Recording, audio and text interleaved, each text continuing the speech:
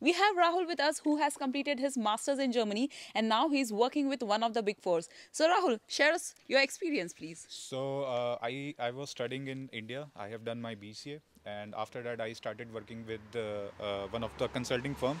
So I was working in Gurgaon. After that I realized that I need to study like my masters. So I chose Germany because it's really good in the studies, and the fees are not there. So I came to Germany, then started doing my masters in business consulting. I chose that program because it was entirely focused in consulting and also SAP. So I also worked in university for around 2 years as a research assistant student in a data science. And after that, I started looking for the job in the COVID time, which was very difficult.